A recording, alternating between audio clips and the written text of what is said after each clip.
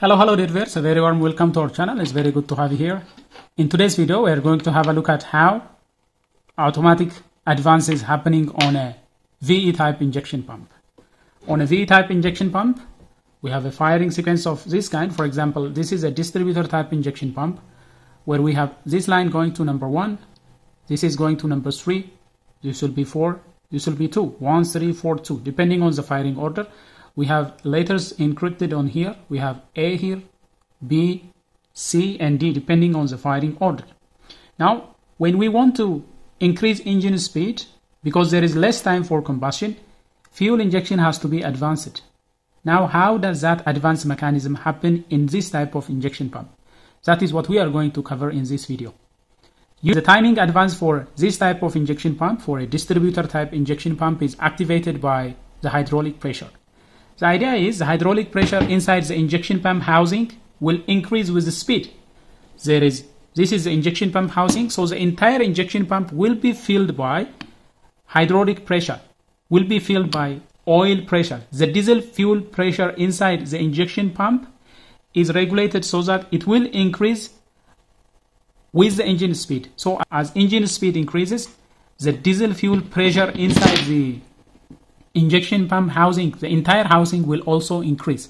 So there is a corresponding diesel fuel pressure inside the injection pump for every RPM. For example, if the engine RPM is 1000, there is, let's say, X value of hydraulic pressure in here, X value of diesel pressure in here.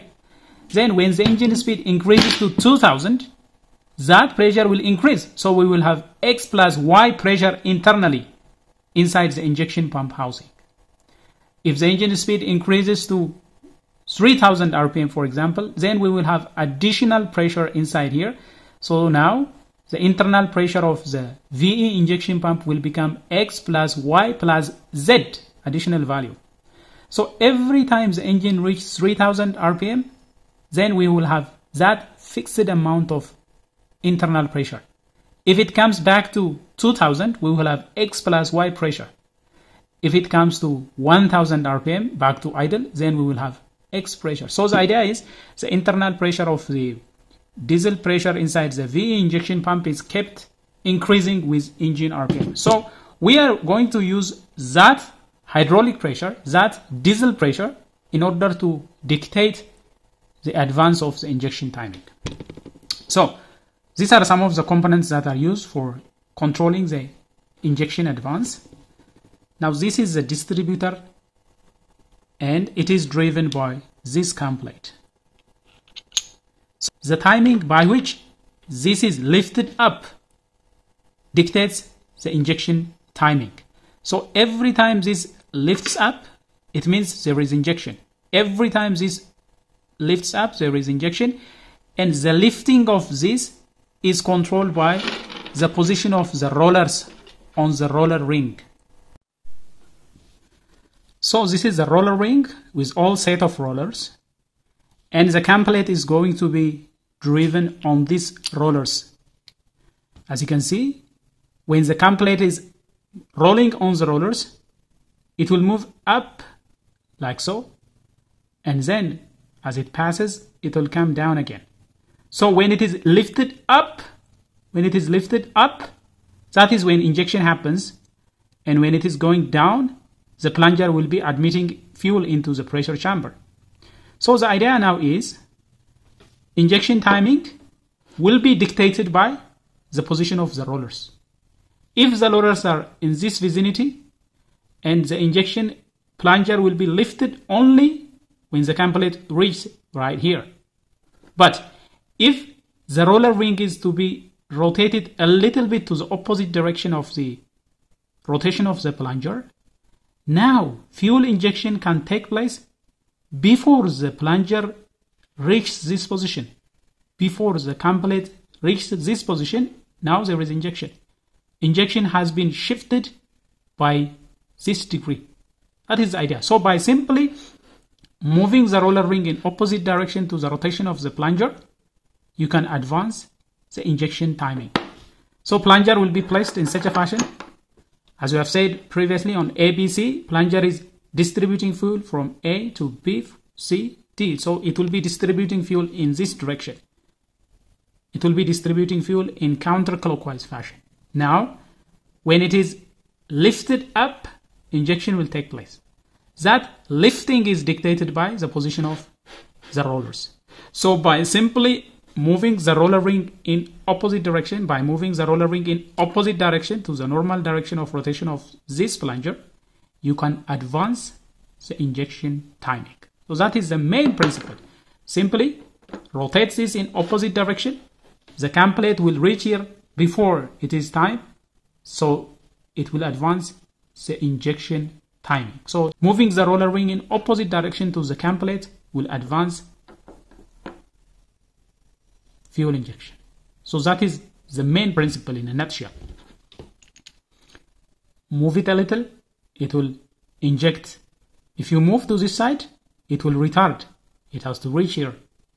If I move this, however, to opposite direction of rotation of the plunger, then that will advance the injection timing.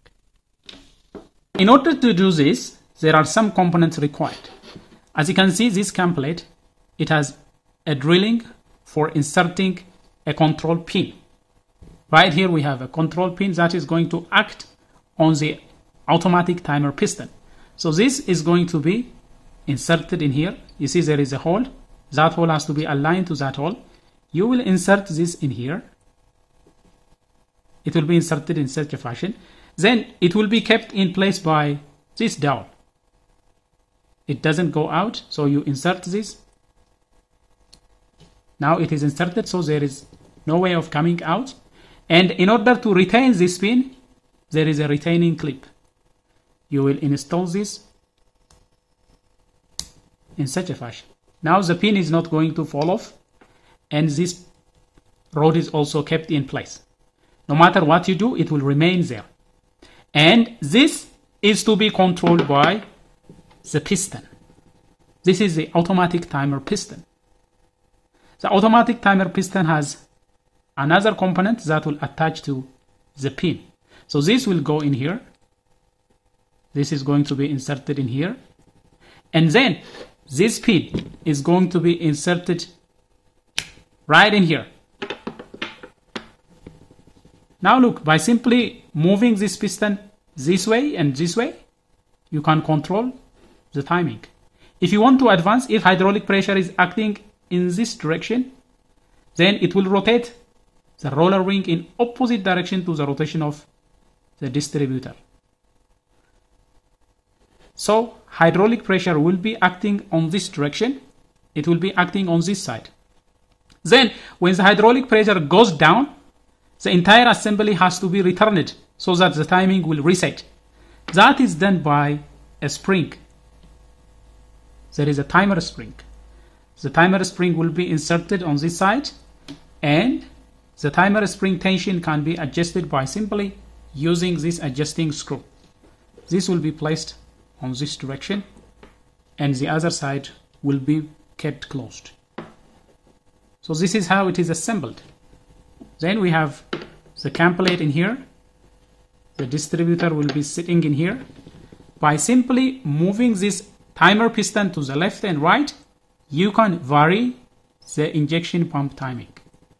When engine speed increases, hydraulic pressure will be acting opposite to the spring, so the piston will be pushed to this direction. That will move the entire roller ring in opposite direction to the rotation of the plunger. When that hydraulic pressure is decreased, the spring will return the entire assembly. So this is how the injection pump timing is controlled. Now inside the injection pump housing, this is where the piston is going to be inserted. This is where the piston is going to be inserted. And as you can see, there is a line of hydraulic pressure that is coming this way. This line will bring hydraulic pressure, diesel fuel pressure from the pump into this chamber where the piston is inserted. See, there is a drilling right there. There is a drilling. See that drilling? That is where hydraulic pressure will come out. So the piston will be inserted like so.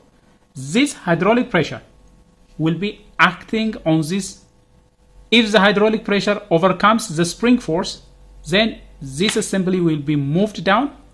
But when this hydraulic pressure that is acting on this side of the piston comes down, the piston will be retraced by the timer spring. So on this side, we will insert the spring, and then we will have this assembly. This will be closing like so. Depending on the engine condition, you can adjust the advanced degree by using this adjusting screw. And this side will be closed. This side will be closed like so. So let's see it in action. Now we have another. Right here we have inserted the entire assembly. Right there is a pin, and the piston is inserted. As you can see, the piston is moving to the left and right. Now look at what happens to there. Look at what happens to the internal parts of the roller ring when the piston is moving. See? When I move the piston to the left and right, the roller ring starts rotating. By simply pushing the roller ring in opposite direction to the rotation of the rotor, you can advance the injection timing, and when that hydraulic pressure decreases, a spring force will return this to the original position. So by simply moving the piston based on the internal pressure of the injection pump housing, timing will be advanced on a distributor type injection pump. So this is it. Here we have the piston. Hydraulic pressure will be acting. There is a line coming, hydraulic pressure. See, there is a line. That line will bring hydraulic pressure from the pump. That hydraulic pressure will act on this surface. So when it is pushing it down, it will cause advancing. When hydraulic pressure reduces, the piston will be returned by the spring, by the return spring. So by simply varying the relative position of the roller ring, injection timing can be advanced on a distributor type injection pump. So this is how a distributor type injection pump advances injection timing. Well, dear viewers, that is all we have for you regarding how injection timing is advanced in a distributor type injection pump. If you like this video, if you like what has been presented, please smash the like button. If you are new to this channel, do consider subscribing, turn on notifications so that you will be the first to get notified whenever we come up with another video. Until then, stay safe.